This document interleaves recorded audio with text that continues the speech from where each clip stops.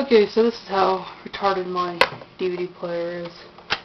Let's turn this puppy on. Let's see. Well, I need to return this video. I've forgotten to the library. So, let's take this out. I just hit open. It says right there, open. What's it doing? Nothing. So, get one little handy dandy screwdriver. Just gotta pop this bad boy open. There we go. And we'll just sort of jimmy this here or so, because reasons that this didn't get out. There we go. So, what do we do, folks?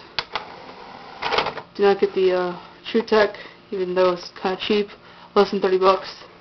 Initial problems have been skipping even on a relatively clean and or unscratched disc, and now this bullshit that it can't open when you want it to. See? Didn't do anything. Alrighty, and that's the end of it. See you guys around.